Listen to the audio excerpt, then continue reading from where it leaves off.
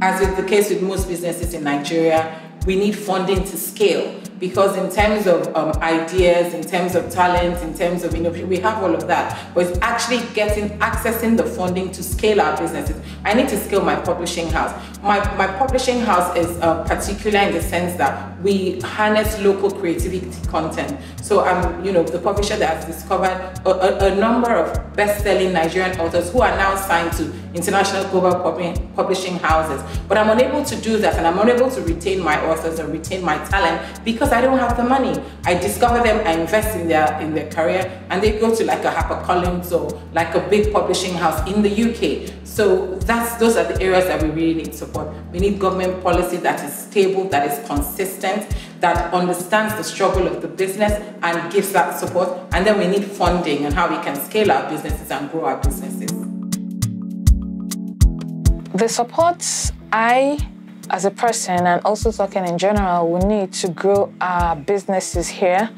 Structure, infrastructure, funding especially, because if you want to do something or even if you want to scale, you need funds. Quite a number of times we use personal funds, what you get from family and friends, because at times you want to get a loan and the interest rates are not friendly, or the process is just so unnecessarily tedious. And I just feel that if we had more access to funding, I mean, like grant support schemes, even from the government, from some of these other big organizations and all, would be able to go further, and it will impact other families, other businesses as well.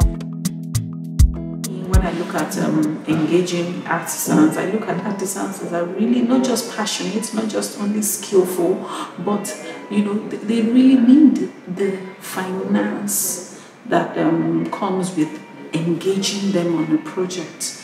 So some of them are people that I've had to look at how to place them on, give them health insurance, and also give them some, like we call it in Nigeria, pension.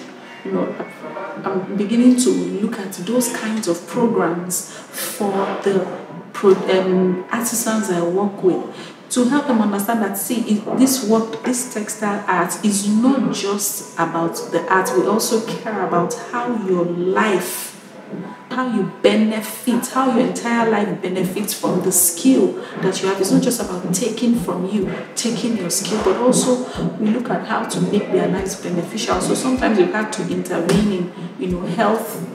You've got to give health interventions to people that fall ill, or maybe they need money to send to, I need some little loans. I've had to give out micro loans to some of these people to maybe send their children to school and they don't have money to feed, and in turn they use that that as money to produce products.